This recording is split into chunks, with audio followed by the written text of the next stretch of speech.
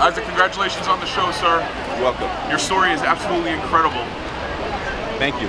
What is the most important thing that we can do for criminal justice reform and just helping people in your situation nowadays? Like, what can the common man do? The common man can start screaming. Start screaming.